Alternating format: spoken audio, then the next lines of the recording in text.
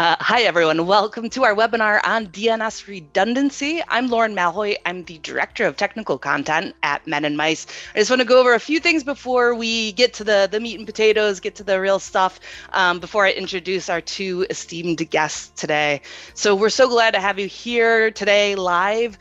Please feel free to ask questions anytime using the Q&A panel, and we can either answer it right there in the panel, or we'll get it answered verbally live by these two brilliant minds that we have with us today.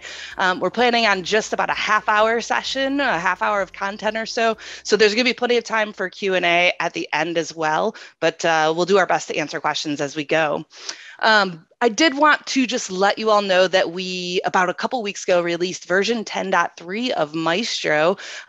So our product and dev teams did just a fantastic job introducing some new and improved features, like the ability to do multi-factor authentication using either Azure AD or Okta. So the vendors you're already using to do MFA, we just wanted to go ahead and integrate with those so that you can just add us in and make sure that everything you're doing is as secure as possible.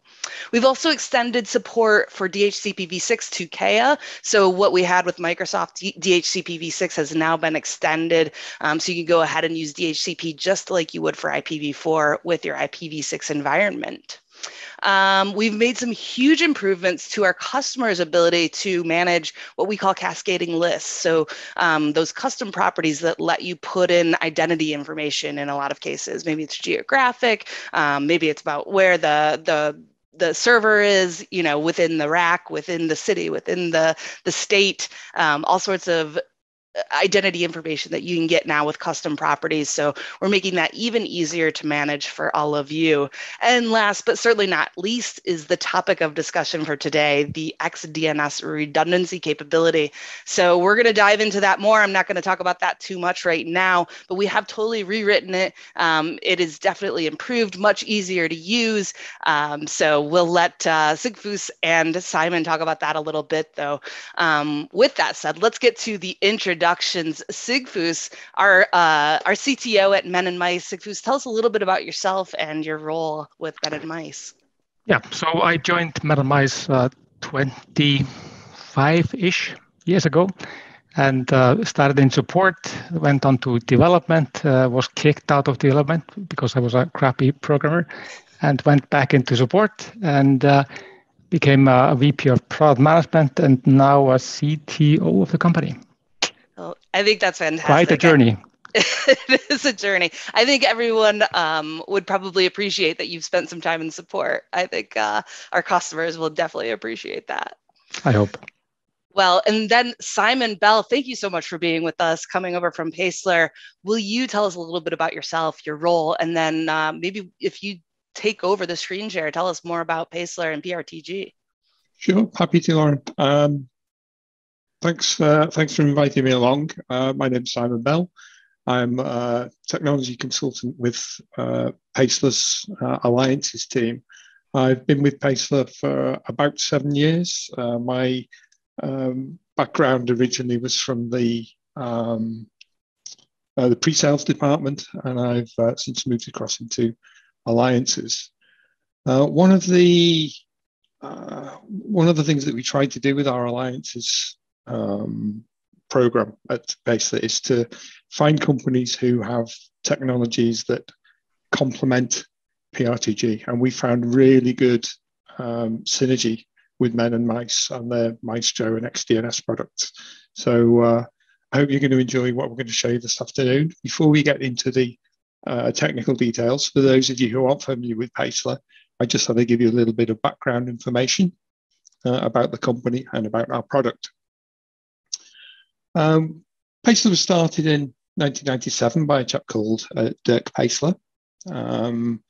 Since then, we've grown to over 370 employees from 25 countries. Our largest market is the US, followed by the DACH region, UK and Benelux. PRTG is in use by companies of all sizes, from sort of small single-person consultancies right through to enterprise size organizations. And we estimate that we've got something like 500,000 customers around the world. We're headquartered in Nuremberg in Germany. We have separate incorporated entities in the US and most recently of all in Malaysia, serving the APAC region. And we've got people and teams right around the world. As I say, we estimate we've got something like 500,000 users spread across about 300,000 installations. And that boils down to about 100,000 customers. So we're quite a large player in the monitoring space. Our PRTG product line consists of three main products. Our oldest and most venerable would be PRTG Network Monitor. This is an on-prem solution that's aimed at monitoring the entire IT infrastructure and beyond. The on-prem version scales up to about 10,000 sensors, and I'll explain a little bit more about sensors in a couple of minutes. That's a perpetual licensing model, and it can be run either on-prem on a physical virtual server or in a private instance of a public cloud. For customers who need, as we've got larger scale requirements, we have the PRTG Enterprise Monitor, and that's aimed at customers who need 20,000 sensors and above. That's a subscription-based licensing model, and again, it can be run either on-prem or from a cloud instance. And then finally, for those who don't want to run the infrastructure themselves, we offer PRTG hosted monitors. So that's the same functionality, but it runs in Paceler's own cloud, and we take care of actually running and managing the instance for you. So sensors, what is a sensor? Well, in PRTG, a sensor, as well as being our unit of licensing, is an aspect of a device that you want to monitor. That includes all the things that you'd normally expect a monitoring tool to cover. So things like CPU load, disk space, whether a service is up and running, and so on. And that data can come from a wide variety of sources. Obviously, we're very heavily involved in SNMP and WMI, but we also can use data coming from APIs, and that's exactly what we do with Men&Mice. We leverage their API to extract monitoring data. We can also tap into industrial environments, so things like Modbus or MQTT information. And all of the types of sensor, of which there's around about 300, are included in every PRTG license at no additional cost. So if you want to do something sophisticated like monitoring your VMware environment, all the sensors to do that are included without you needing to buy any add-ons. Now, with almost 300 different types of sensor, I would argue that PRTG has probably got the broadest range of any of the monitoring tools that are available. Given our background and heritage, obviously we're very strong in the traditional IT space, so servers, storage, networking, and so on, we can monitor. We also have dedicated sensors for cloud platforms. So if you're running in AWS, Azure, and the like, we've got specialist sensors to keep an eye on that infrastructure. We've also got the ability to extract information from IoT platforms, so things like MQTT. We have a connector for Node-RED. And as I've already mentioned, the REST API information. More recently, we've moved into the industrial IoT space with out-of-the-box support for things like Modbus, MQTT, and OPC-UA. And we're also involved in the healthcare sector with specialist support for specialist protocols like DICOM and HL7. These are the protocols that are responsible for moving medical images around the networks. If you could have an MRI scan, for example, it's DICOM and HL7 that make sure the images get to the clinician's workstation for your review. Now, as well as being very broad in our depth, PRTG also goes deep into the monitored infrastructure. So with our standard and custom sensor types and our ability to gather information through APIs and via scripts. We also, we can go quite deep into the infrastructure, but we can only go so far. And occasionally, administrators need to look a little bit deeper. And this is where our relationship with our alliance partners come into play. And we have something like 40 alliance partners that we work closely with. And Men&Mice are a great example of that alliance relationship. And with that, I'll hand over to Sigfus to tell you a little bit more about Men&Mice and their products. So Simon, before I start my presentation, so does you had like these different products, basically like a hosted and on-prem and cloud. Mm-hmm. So support for Maestro, would that be in all these different flavors of the product? Yeah, absolutely. The sensors that we're using to integrate with you guys are available across all of the platforms, and as I say, at no extra cost. Okay, sounds good. So let me see. You see my screen? Mm-hmm. Let's see it. And Lauren said, I was not supposed to do any slides, but I'm going to start with a couple of slides and break my promise. So we start with this here. I mean, it's never DNS, but actually DNS is very often the reason why your network goes offline. And redundancy is obviously a critical thing of your DNS, and because if DNS fails, everything pretty much fails. It applies both to your internal processes and applications, but maybe more importantly, like your internet presence. So this is like if a page takes more than 3 seconds to load, people go just up to the next site. They just give up. There's no, you're not going to wait for like a few minutes until a page loads. And if your DNS goes down, then you're off the network, and people are going to move just to your competitors for information. So there's a few ways. I mean, basically, DNS admins would like to get redundancy for DNS. And you have a couple of ways to do that. You can, if you're hosting your own DNS, what you can do is you can take multiple servers and put them in multiple locations. So in multiple data centers, and maybe to add a bit more redundancy, have them of different types. So maybe in terms of like the most familiar product, maybe you have a bind server in one location, and then maybe a Power DNS in another, or Akamai or something. So you would do that with if you're hosting your own DNS. Now, DNS is a pretty critical component of your network, and also it's prone to attacks. So DDoS attacks on your DNS are pretty common. So why not just have someone else take care of DNS? So host your DNS with someone else. So it's going to be someone else's problem, but obviously if their DNS goes down, you are off the network. So maybe not the best redundancy, but it's someone else's problem to take care of the DNS servers and make sure they're running. What we see with our customer base and just in the market in general is that people are moving to more cloud-based DNS services, and two reasons maybe for that. One is it's highly redundant and very scalable services. So where you're talking about Akamai's Edge DNS or AWS Route 83 or Azure DNS, these are extremely high-performing, available DNS services. They have also some advanced functionality which you might be willing to use or want to use, but maybe primarily it's like now we have a really robust geo with some geo capabilities DNS in different locations. And the next step may be above that.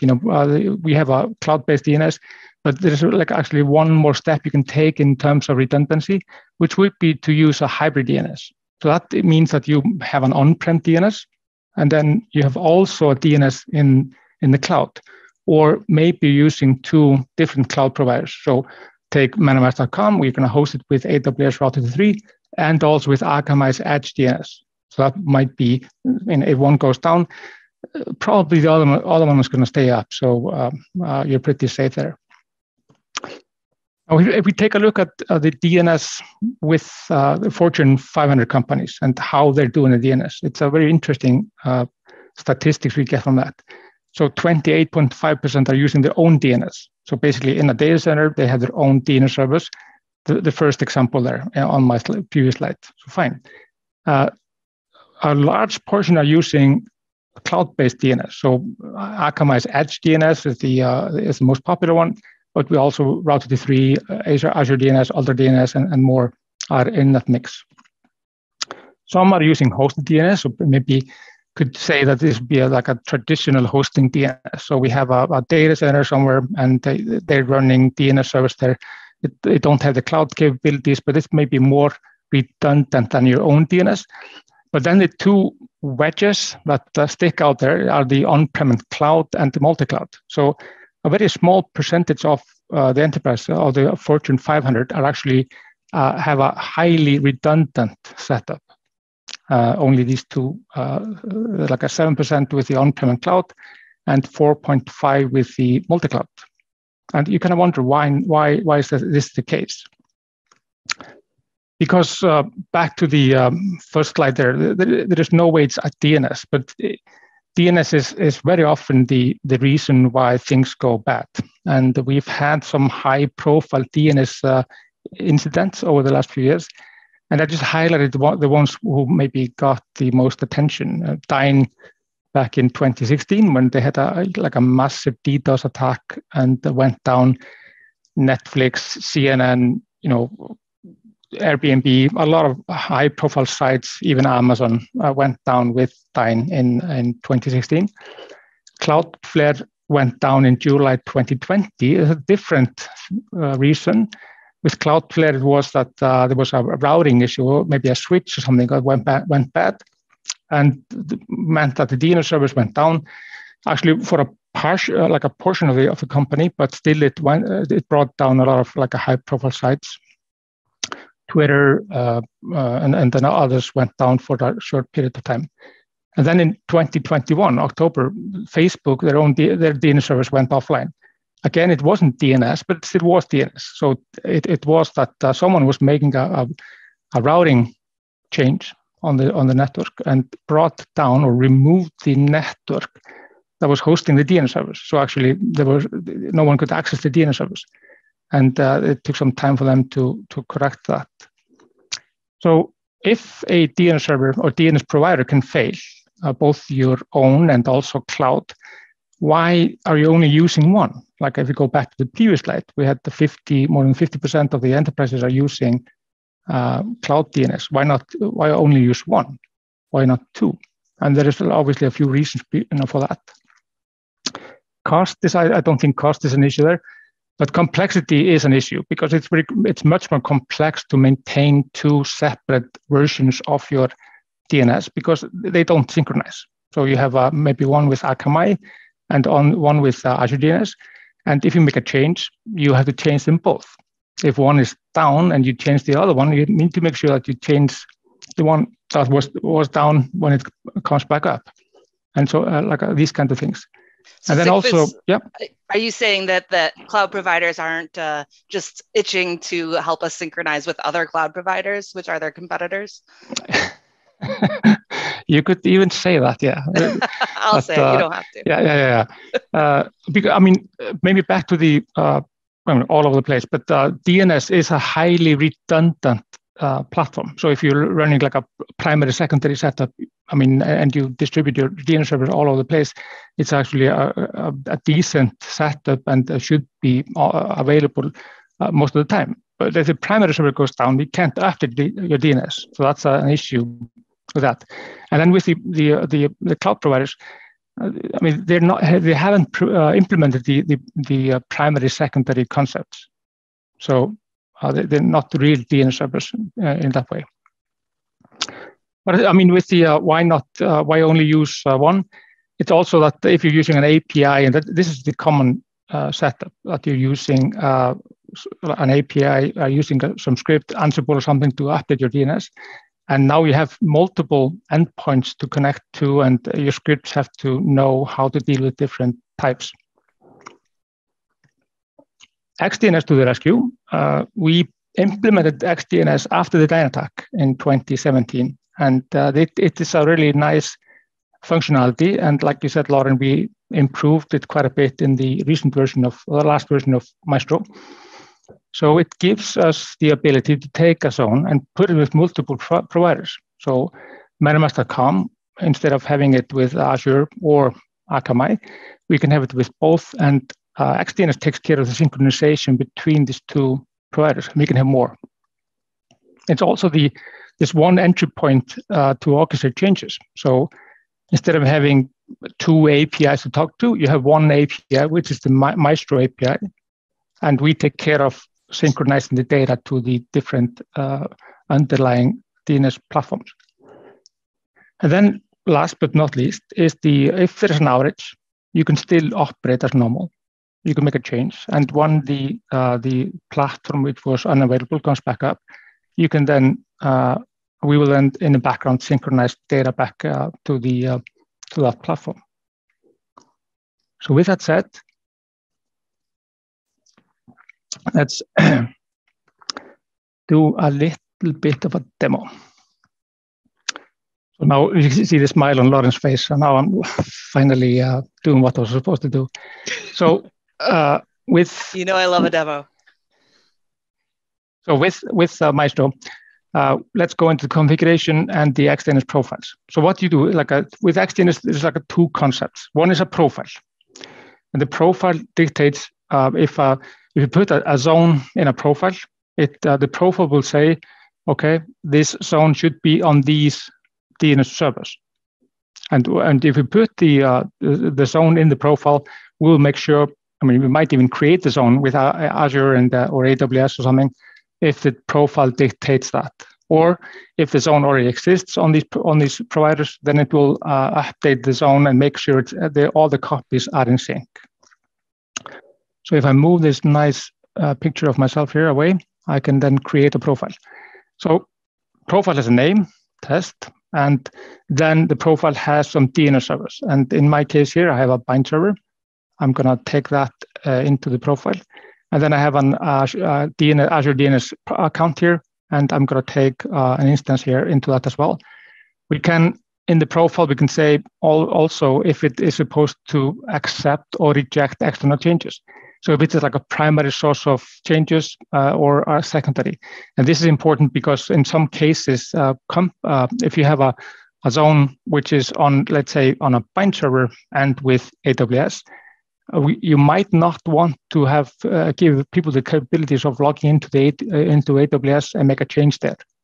So if they make a change in AWS in Route 3, we don't want that change to be replicated to the bind server. So this is like based on feedback from our customers. So basically, now I have a couple of DNS servers in the profile. I'm going to say if there's a conflict between the two instances, what are we supposed to do? So basically, conflict might be a record with the same name but of different type, like an A and a C name or something. But this is good. So I'm going to just have a merge records, create, and with Maestro, we always prompt for a save comment and test here.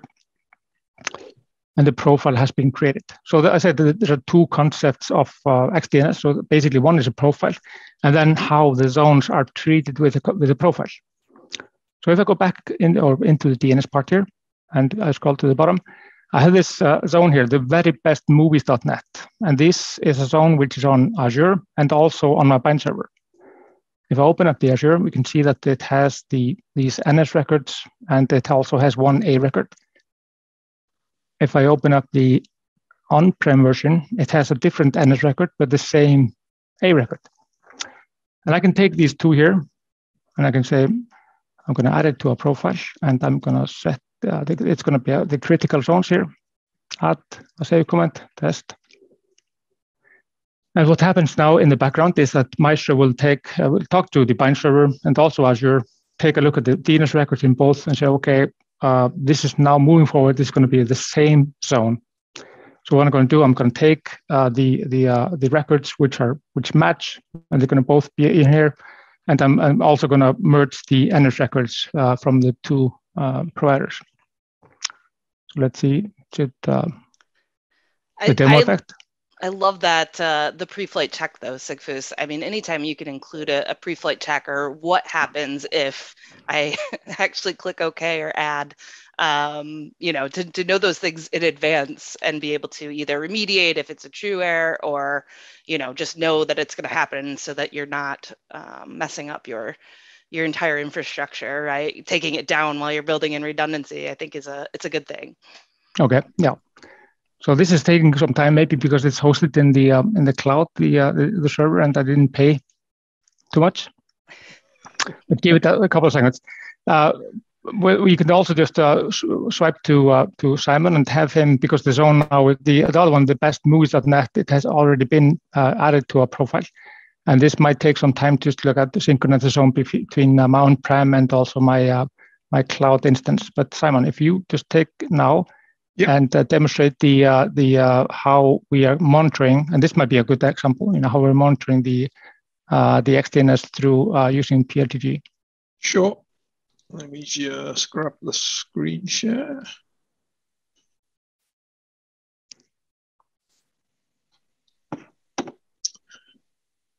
Okay, so this is home screen of PRTG Network Monitor.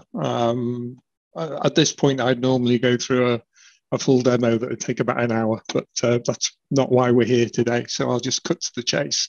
If I go to what we refer to as the device tree, here we can see that I'm monitoring various aspects of my Men&Mice DDI environment. So up here at the top, we've got some Python script sensors that are monitoring various aspects of our DDI infrastructure, but also we're using our standard REST sensors to retrieve the same information. So if I just click on the group for the REST sensors, we can see the information that we're gathering from Maestro all through the API. So this is the standard sort of information that you'd expect to be interested in from a DHCP, DNS and IP management environment. So we're looking to see how many leases we currently have active, how many addresses we have still available in our pools, the number of defined DHCP ranges. These are things that could give you a heads up in a security situation. If all of a sudden you discover that you had more DHCP ranges available and it had not been authorized, then it could be an indication that there was something unpleasant happening. You'll notice on some of these gauges that we have some colored regions, and these are thresholds that we've assigned. So in the case of our available DHCP addresses, we're getting PRTG to keep an eye on how many addresses are available in the pool. If it drops below a certain threshold, it'll let the administrator know that they need to either do some cleanup on the existing allocated addresses or provision some more. So that any of the thresholds that we set on these values, we can trigger notifications on. Now, as well as the general monitoring of our IPAM infrastructure, we've also got some sensors set up specifically for XDNS. So if I expand the XDNS group,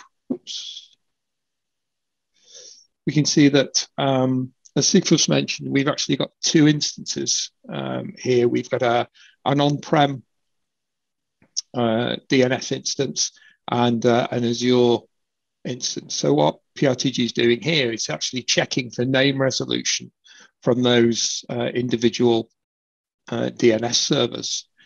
And with PRTG, we can take information from the device tree here and represent it on dashboards, or what we refer to as maps. So here we've got a map for the Best Movies company.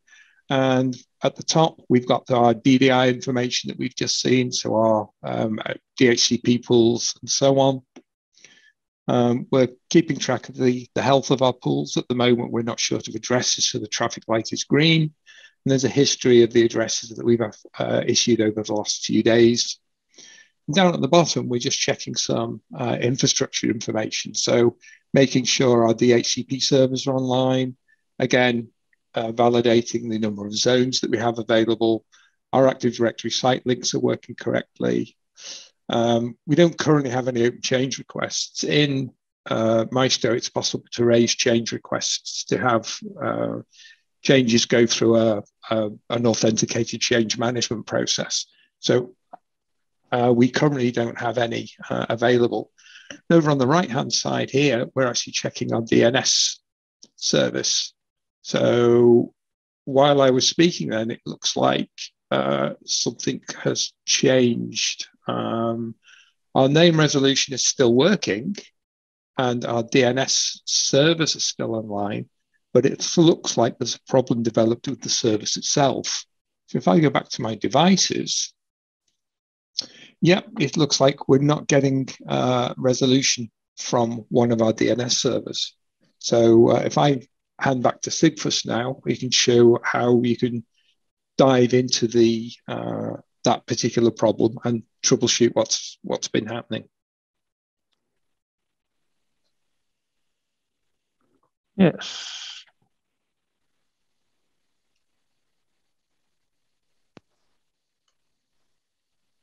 So this was let me see here. So actually, the internet didn't go down actually, but I just had some script in the background that killed my DNS server, so we could see what happens when that. Oh, Sigfus, don't give the secrets away. I'm just like an honest guy. That's the thing. But let me just share my screen here again. Nothing like a planned outage for a demo. We like I mean, that is how things should actually work. So, am I back on the screen here? Yep, we see Maestro. Okay, so we can see that the bestmovies.net, the zone that Simon has been monitoring, is a part of the XDNS critical zones. And if I go into the admin section here in Maestro, we can see that my DNS service is down. And we can also see, if I go back into the DNS part here and select the zone, we can see on the right-hand side here that the server is offline. So the zone is an XDNS zone. I only see one copy of the zone here in Maestro, but it's an XDNS zone and it's hosted on these two providers. One of them is offline, but the other one is not.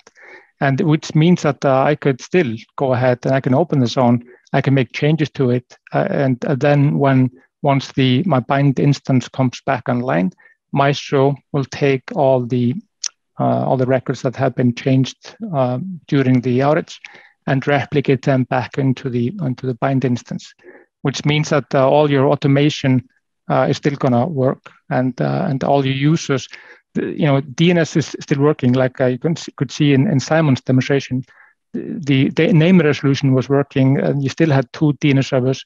Even though one of them was down, you could still, DNS was functioning fine. So it's critical that your users, if you have tons of users, maybe change in DNS or have a heavy automation provisioning DNS, that it runs smooth, even though there's one of the DNS servers or services not available. And then, as I said, after we detect that the other service comes back online, we will do the synchronization into the other provider. So that concludes pretty much the demo, unless there are questions from you, Lauren. No, that was excellent. Thank you both so much. I think, I think it's awesome to be able to see kind of that degraded service, but of course, everything's still working. And then, of course, to see it come back is the green traffic light is always, going to give everyone a sigh of relief as well. So just awesome stuff. And, as I said in the chat too, being able to see not only, XDNS or DNS services specifically, but being able to see what servers are down or what services or routers or switches, seeing all of that in one place through PRTG, I think is just the most powerful part of that monitoring tool, rather than just the simple dashboard within Maestro. We can see maybe, there's a router down that's causing the DNS outage to begin with. So I think that stuff is just really powerful. So thank you both. Sigfus, I did want to ask, obviously the redundancy here for DNS is key. That's a key use case. Are there other use cases that we've seen customers using XDNS for? Yeah. So what we have seen is we initially developed this for the external DNS. So that was the key here for us because of the DYNE outage, and we detected there was a lot of our customers are relying obviously heavily on external DNS to be available. A lot of them moving to cloud providers. So this was important to have this for the external DNS. But we see increasingly interest in using XDNS internally. So to bridge the internal DNS to AWS and Azure, because there is a concept there like a private zones in these platforms, and you want to provide local resolution to instances in the cloud. So instead of the instance in the cloud having to go to an on-prem DNS server for resolution, they could use the built-in service in the cloud platform for the DNS resolution, and we do the bridging with the XDNS from the on-prem into the cloud. That's awesome. Yeah, and I'm glad you did mention kind of the internal versus external, and that XDNS will actually work with both. I mean, I know we mentioned hybrid, but I think there's sometimes confusion between, when we're talking about people managing their own DNS internally for, their coworkers and things like that, as opposed to what they're offering their customers and the services. So yes, thank you for that. Simon, I did want to give you a chance too. Is there anything else you wanted to say about PRTG or in general? I want to give you the chance to make your plugs before we sign off here. I'm just going to fly the flag for the alliances side of things. PRTG natively can pull information in from pretty much anything that has an IP address, either supports a standard protocol like SNMP or WMI, or has an API that we could hook into. And that's where the real power comes, because we can work with fantastic tools like Maestro and XDNS to just give that extra depth to the monitoring environment. So tools like Maestro that are API first are just a joy to work with. It's trivial to set up monitoring for something with a properly designed API. Thanks, Simon. Yeah, it's I've actually set it up and done the demo, and it just took me a few minutes, even the first time running it. So it was incredibly easy to set up that custom REST API sensor. So, great work to your product teams as well. Thank you. All right. Well, unless anyone has anything else, I think we will close it down for now. Thank you so much, Simon, Sigfús. This was excellent, and we look forward to hearing from all of you. Thanks very much, everybody.